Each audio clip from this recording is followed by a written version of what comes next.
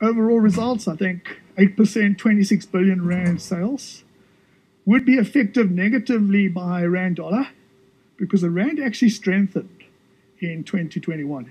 We saw high ammonia prices, which also sort of probably offset that in dollar terms. But generally, the Rand was up in terms of revenue, which was quite pleasing. So we saw volume start to come back in a lot of the sectors. And EBITDA was up. The profit from operations was way up, but you must take into account that impairment that we took in the previous year. 1,116 cents is obviously HEPS, but I think from that, most importantly, we also declared 505 cents dividend. So I think that's an increase in about 20% year on year if you take the total dividend paid in the first 6 months and obviously the second 6 months.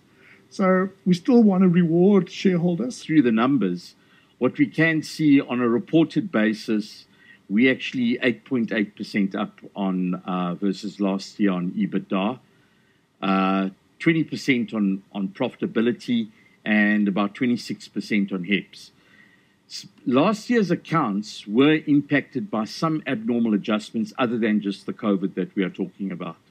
So last year we had some impairments of goodwill, which was about 821 million related solely to the Much Asphalt write-off of goodwill, and the balance came off out of the Project Optimum that we drove, where we had actually written off and written down some of the assets and goodwill. What I want you to remember, last year we did say that we lost about, and we estimated this loss, about 500 million rands worth of COVID losses that we had brought through.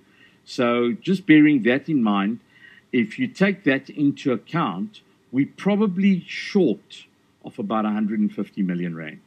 That's where we haven't caught up on our returns.